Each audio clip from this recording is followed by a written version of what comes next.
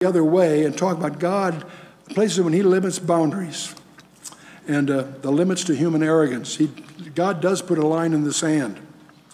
Back in Genesis 11, I want you to remember that chapter. The whole earth at that time was one language and one speech, and it came to pass as they journeyed from the east, they found a plain on the land of Shinar, and they dwelt there. And this plain of Shinar is where Babylon emerges, of course.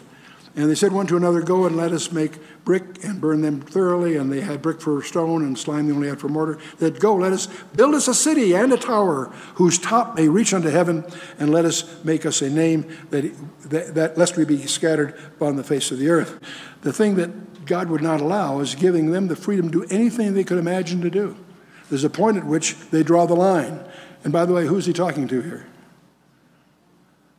It's a conversation within the Trinity, analogous, if you will, to Psalm 2, where all three of them are having a discussion.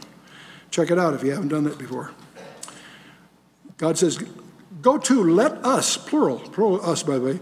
By the way, did you know in Hebrew how many it takes to make a plural? In English, it's 2. In Hebrew, it's 3. I thought that's kind of interesting.